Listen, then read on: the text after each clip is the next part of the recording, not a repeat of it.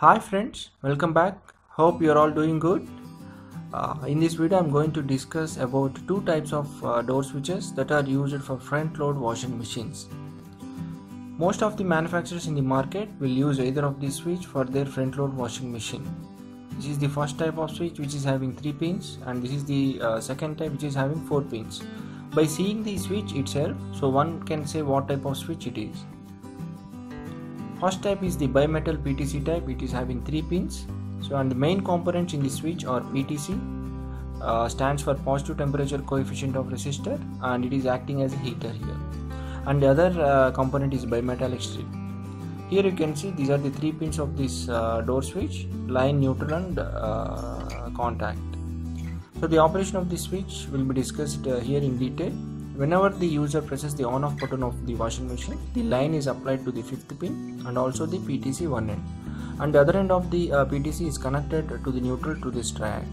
Whenever the user presses the start button on the washing machine, the track is triggered and this 3rd pin is connected to the neutral. Then the current starts flowing through this PTC, and this PTC will generate the required heat for the bimetallic strip to close the contact, and this time is around 6 seconds for this switch. So whenever the contact is closed, the voltage is applied to the further electronics, and at the same time the door will be locked. So after completion of the cycle, or whenever the power fails, so the door switch will not immediately unlock. It will take certain amount of the time for the bimetallic strip to cool, and it is around 2 minutes, and after that time the switch will unlock the door. So this switch will not instantaneously opens the door. So this point need to be noticed.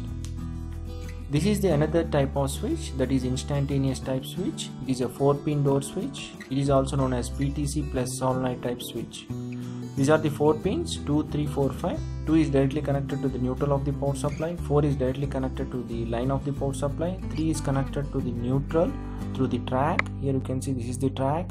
5 is connected to the further electronics of the washing machine, that is J2.1. Whenever the user presses the start button on the washing machine, the electronic board will trigger this track once. Means one impulse is applied to this track, then the solenoid will be activated. If you see the mechanical diagram, you will get better understanding. The solenoid will be activated. It is the plunger, it is the lever which will rotate the cam, and then the electrical contact will be closed, and at the same time door will be locked. So for one impulse to this track, door will be locked and contact will be closed. Through this 5th pin, the voltage is applied to the further electronics of the washing machine. After the completion of the washing cycle, or whenever the user presses the pass button on the washing machine, 2 impulses are applied to this track, and this switch is designed in such a way that it opens instantaneously. There is no need of any waiting time. This is the advantage of this type of switch. So whenever the user want to add some additional cloths, he can pass the washing machine, he can open the door instantaneously, he can add the cloths, and he can again start the machine. And here if you observe, there is a one more PTC with bimetallic strip which is acting as a heater, and this will come into picture whenever incoming power is failed to the washing machine. So during that time, so these pulses will not be applied to the switch, so it will not be instantaneously unlocked. So for whenever the power is failed, this switch also takes around 2 minutes of the time for the door to unlock. So because there is a bimetallic switch which takes around 2 minutes of the time to cool down. So this is how this switch operates. So this is the switch, that is a 4-pin switch. Thank you for watching.